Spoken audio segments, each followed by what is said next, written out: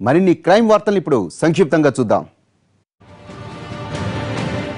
విశాఖలోని దొండపర్తి రామాలయం వీధిలో హైటెక్ వ్యభిచారం నిర్వహిస్తున్న ఓ ఇంటిపై టాస్క్ ఫోర్స్ పోలీసులు ఆకస్మికంగా దాడులు చేశారు. ఈ దాడుల్లో వ్యభిచార గృహం నిర్వహిస్తున్న కంది పద్మతో పాటు 2 అమ్మాయిలు 2 విటులను అరెస్టు చేశారు టాస్క్ ఫోర్స్ పోలీసులు.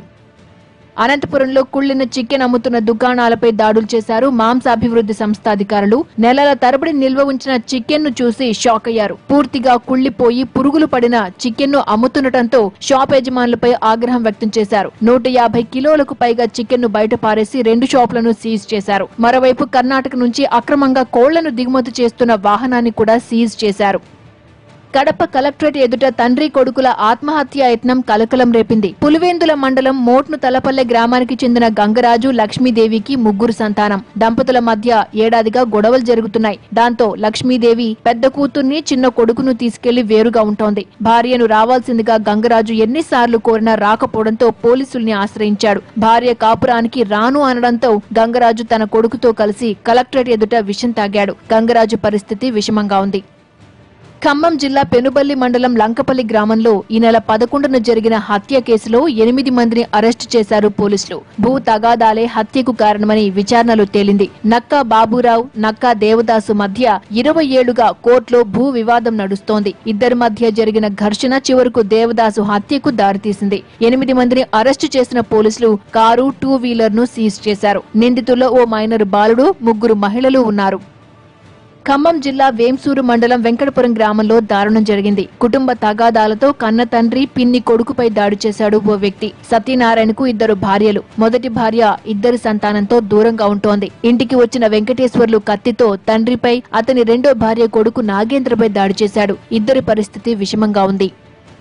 నిజామాబాద్ జిల్లా Armoor RDO Srinivas ఏసీబీకి పట్టుబడ్డాడు. ఆర్మూరులో Manjira water plant నిర్వహిస్తున్నాడు Raj Kumar. నెల రోజుల క్రితం వాటర్ ప్లాంట్ ను ఆర్డీఓ శ్రీనివాస్ తనిఖీ చేశాడు. 1,20,000 ఇస్తే వాటర్ ప్లాంట్ పునరుద్ధరిస్తానని ఆర్డీఓ చెప్పాడు. 40,000కు ఒప్పందం కుదిరింది. వాటర్ ప్లాంట్ పునరుద్ధరణ కోసం 40,000 లంచం తీసుకుంటూ ఏసీబీకి దొరికాడు.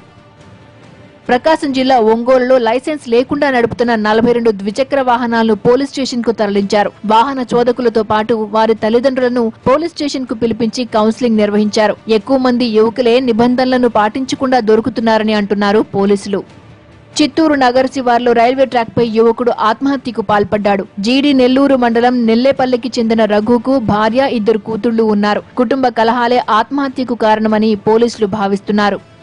అనంతపురం జిల్లా కదిరి పట్టణానికి చెందిన షేక్ మోసీన్ చోరీలకు పాల్పడుతూ పోలీసులకు దొరికాడు. 5 లక్షల విలువ చేసే 170 గ్రాముల బంగారాన్ని స్వాధీనం చేసుకున్నారు. అనంతపురం జిల్లా ఎన్పీకుంట మండలం ఎద్దలవాండ్లపల్లిలో ఈ నెల 14న జరిగిన మనోహర్ నాయుడు హత్య కేసులో నిందితుల్ని అరెస్టు చేశారు పోలీసులు. దగ్గరి బంధువులే ఈ హత్యకు కారణమని విచారణలో తేలింది. కడప జిల్లా చిన్నమండం మండలం పడమటి కోనలో 90 ఏళ్ల వృద్ధురాల్ని హత్య చేసిన నిందితులు కటకటాల పాలయ్యారు. మల్లూరుకు చెందిన హరి చిట్టి డబ్బులు కట్టేందుకు 90 ఏళ్ల లక్ష్మీదేవిని అప్పు అడిగాడు. ఆమె డబ్బు ఇవ్వలేదు. బంగారు గొలుసైనా ఇవ్వాలని పట్టుబట్టాడు. అప్పు ఇవ్వలేదన్న కోపంతో చంపినట్టు విచారణలో తేలింది.